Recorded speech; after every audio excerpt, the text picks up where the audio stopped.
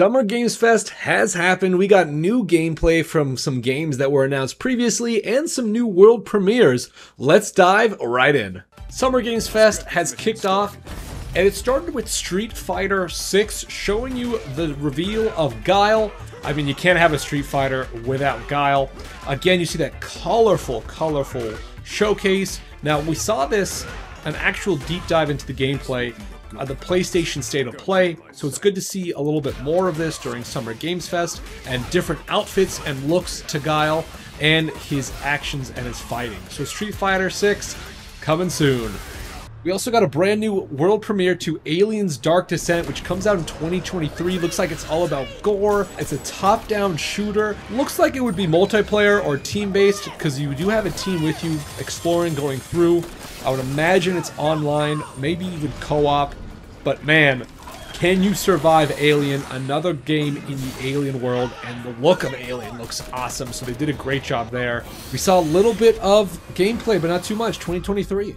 Callisto Protocol, new trailer. We've seen a lot of this in recent weeks, but now we saw an even new gameplay and more death sequences and gore.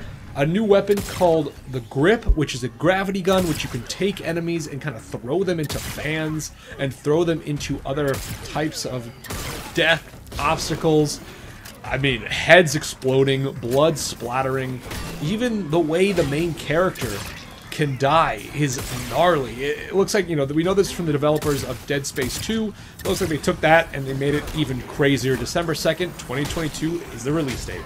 We got a look of gameplay for Call of Duty Modern Warfare 2. Check out our Call of Duty Modern Warfare 2 video that's coming out soon. They showed the water level, the water tech, and it's awesome. The graphics, all of this looks absolutely breathtaking. The sound is incredible. This makes me really excited for Call of Duty, especially if it's going to look and sound like this. And I think a lot of people are excited for it as well if it can hit these highs. It's hitting that nostalgia button. Back when Modern Warfare was one of the greatest games, still is, top 10 I think for me in first-person shooters, especially in army-type games. So if they can do the same DNA that they did before, the same recipe, I think we got another hit on our hands. We got a world premiere of a game that after 30 years is coming back in winter 2022 called Flashback 2. It looks like a side-scroller Prince of Persia type game set in the future, in space. There's some car chase scenes as well, but it looks like a lot of fun, especially if you've been a Flashback fan for a while. A Doom-style game, Witchfire world premiere, magic and old-school weapons facing off against some medieval enemies. This is from the astronauts at Epic Games. Really cool world building here. I like the look of this. It does look a little bit slower than Doom-type games. Maybe more time to strategize, but that's Witchfire. Excited to see more. Now, another world premiere, Fort Solis. We didn't see gameplay, but we did see a trailer of this. A space game set on another planet, maybe Mars. We got Troy Baker, a well-known voice, and Roger Clark, a well-known voice from Red Dead 2, the voice of Arthur Morgan. So Troy Baker plays Wyatt Taylor, a medical officer, and Roger Clark plays Jack Leary, a maintenance engineer. It kind of looks like that Alien game, all about maybe escaping, getting out, trying to kill your way out. Very dark, not a lot of lighting, and red. So it's supposed to be a huge mystery, tight thriller, new areas to control, crazy traversal, so we can only imagine there's maybe no gravity when we get to certain areas, and a lot of action. Now, another world premiere. This looked absolutely horrifying.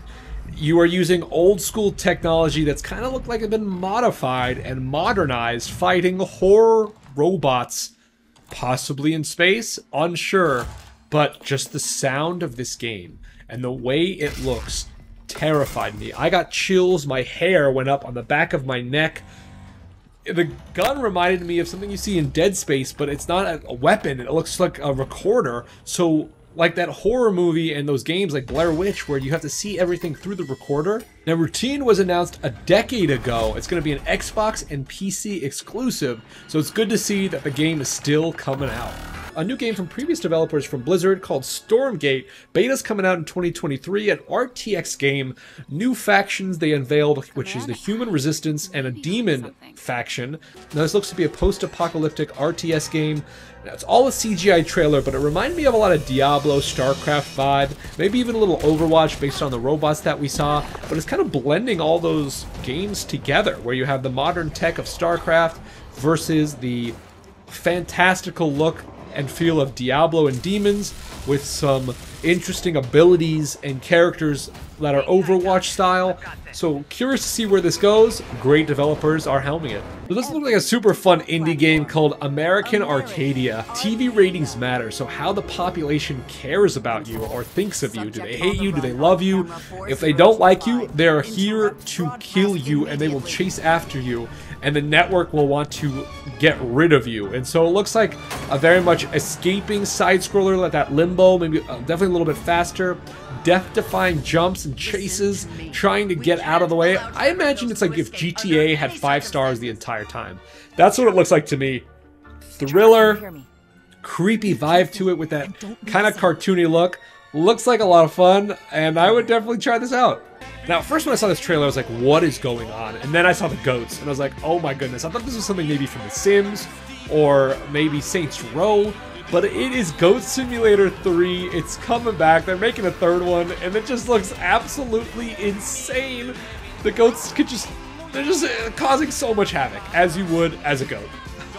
Marvel's Midnight Suns got a brand new trailer unveiling Venom, Scarlet Witch, and Spider-Man. Check out our Marvel's Midnight Suns video when it comes out soon, all about what we know so far of the game. Layers of Fears coming out in early 2023 using Unreal Engine 5. Incredibly dark and creepy. Chains on the wall, the lighting, the darkness of this. Oh, the shadows. This looks like a game if you want to be scared the entire time. And I know y'all are gonna want me to stream this on AdoramaXP. Y'all gonna have to hold my hand in chat if we're gonna do this, because my goodness, terrifying. And these are the same developers from The Medium, which we all know. So this looks like even scarier. First person, a lot of puzzles they say, and just horror, just plain horror, a psychedelic horror chronicle.